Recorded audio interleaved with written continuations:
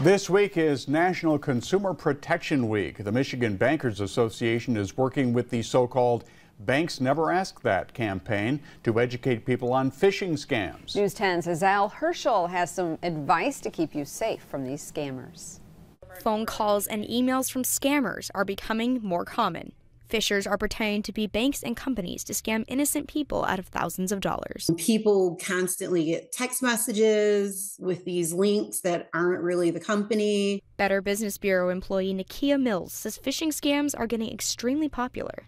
Even us at the BBB, people will act as imposters to try to scam people pretending they are us. So even the Better Business Bureau, we're not immune to this. Mills says some red flags to look for in emails and phone calls are misspellings of common words, bad grammar, generic greetings such as "Dear Member," suspicious links, and urgent messages saying action is required immediately. It's all just an attempt to get your personal information so that they can just do more damage and hopefully get some money from your bank account. There's an emotional impact where people can be embarrassed that someone was able to take advantage of them. These scams can be anything from an email asking for money to being told you won the lottery.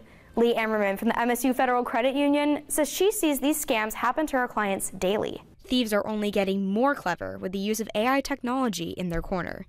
Attorney General Dana Nessel says to be on the lookout for strange calls. If it's your friend or neighbor calling and they're asking you questions about your Social Security number, or they're asking you questions about your bank account, that should send up a red flag for you pretty quickly. The best thing to do if you think you're a victim is to contact your financial institution. In East Lansing, Isley Herschel, News 10.